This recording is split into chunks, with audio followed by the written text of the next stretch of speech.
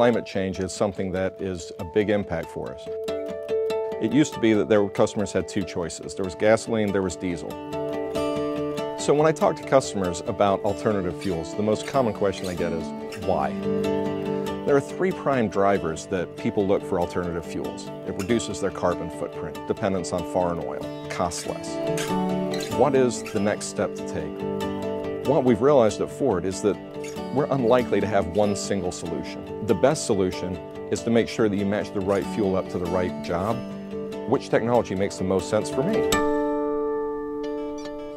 When we look at electric vehicles, the Focus Electric has a range of 76 miles, which means that if you know the route that you're taking every day, then an electric car makes a lot of sense. If you have someone who spends a lot of time driving on highways or going between cities, then a hybrid makes more sense because you aren't carrying around the extra weight of that battery that's not being used very often.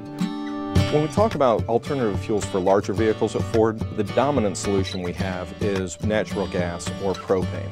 One of the big benefits of running natural gas from an environmental standpoint is the chemical composition of natural gas is substantially simpler than the chemical composition of diesel or gasoline.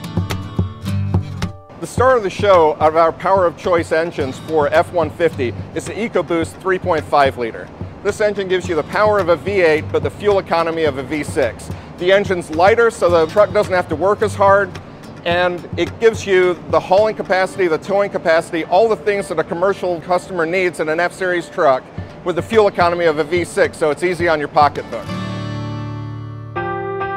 We're putting together vehicles in a way that is maximizing what the customer is interested in, which is improving their fuel economy, which equates directly to reducing their carbon footprint. The less fuel you use, the less carbon you emit.